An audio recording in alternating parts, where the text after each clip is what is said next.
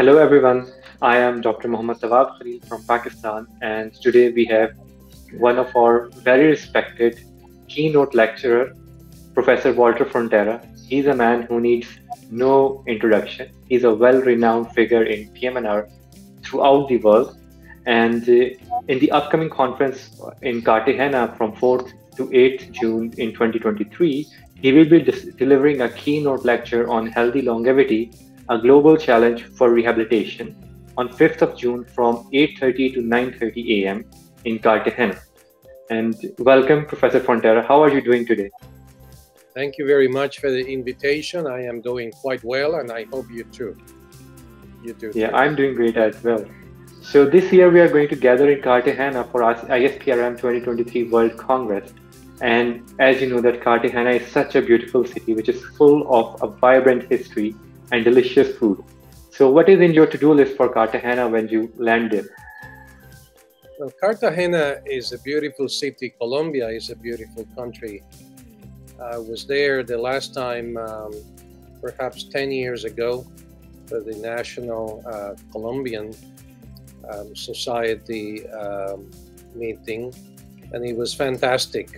I think all of us should take an opportunity to visit the old city with the Spanish architecture, which is typical of this area, similar to some degree to San Juan, Puerto Rico. I think the food is fantastic, and of course the local music. So we're going to be busy with the Congress, but there's a lot of good things to do in Cartagena. Yeah, obviously we are going to take out some time to visit this beautiful city as well. So Professor Frontera, healthy longevity is no doubt a global challenge at this moment. And the terms healthy aging and healthy longevity, they are being used quite commonly nowadays. So what is healthy longevity, and is it actually synonymous with the word healthy aging, or is it different? Yeah, that's a good question. And to some degree, it's a matter of semantics. Some people may argue that the two terms actually refer to the same thing. I think that those who are making the distinction emphasize on basic definitions of the two terms. Aging is considered as a process, biologic to some degree, that is associated with the decline in functioning, the decline in physiological capacities and functioning. Longevity, on the other hand, is being defined as the length of the lifespan, is life expectancy to some degree. So I think the distinction that some people are trying to make is that we shouldn't focus on aging itself, on the process itself, but rather on the human experience of living longer. And that what we should do is make sure that we extend that longevity in a way that people enjoy life. So I'm quite sure that the distinction between the two terms will continue to be a matter of discussion. But I think that those are the basic ideas. Can you kindly give us a brief overview of your keynote lecture on healthy longevity, that is a global challenge for rehabilitation, which is scheduled for 5th of June 2023 in Cartagena this year? Of course. The main idea of the lecture will be to discuss what is happening around the world in terms of aging of the population. The numbers are quite convincing. These are demographic statistics published by the WHO and other entities, showing very clearly that we're aging as individuals, but also as a society. Now, the issue is that with age, with advanced adult age, we lose functional capacity. That's why this is an important topic in rehabilitation. And we will focus on the idea that loss, losing functional capacity, is connected to a phenomenon that is being studied quite intensely in the last 20 years, which is sarcopenia, the loss of muscle mass, strength, and performance. So we will talk about that, including some of the most recent basic scientific studies looking at the underlying mechanisms that explain sarcopenia. How is sarcopenia being diagnosed? The current definitions and diagnostic approaches. And finally, some thoughts about what to do about it.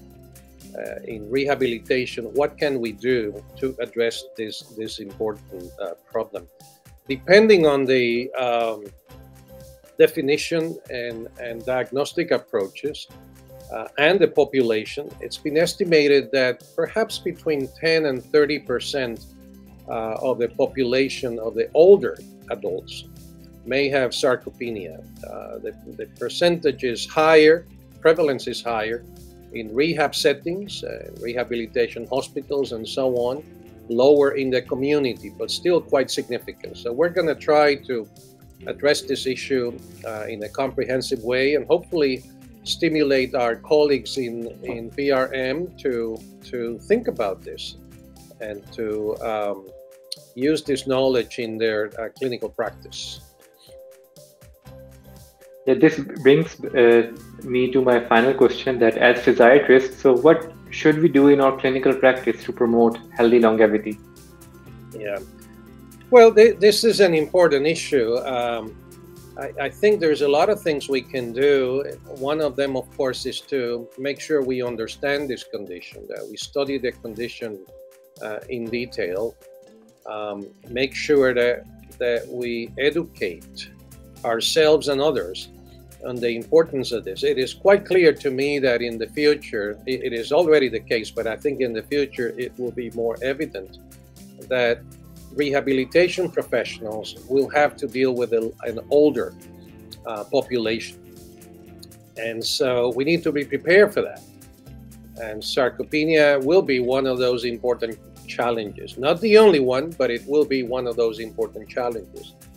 We also need to be part of the research efforts to understand sarcopenia and to implement rehabilitation interventions. So hopefully some of the people in the Congress will become interested in conducting research in this area. Now, from a practical clinical point of view, there are certain things that we should be recommending to our patients and our population. Clearly, people need to have a healthy diet. And it's usually very difficult to say exactly what that means, but there is some good research about this. Physical activity, which is core in our specialty for intervention, has to be part of the plan. And we focus on strengthening exercises because those have been shown to influence muscle mass, muscle strength, and performance directly. Of course, it is not only strengthening. We need to promote other types of exercise for other reasons. Cardiovascular exercises, so-called aerobic endurance exercise, has a lot of benefits. It's not really the most important intervention for sarcopenia, but it is clearly important in this older population.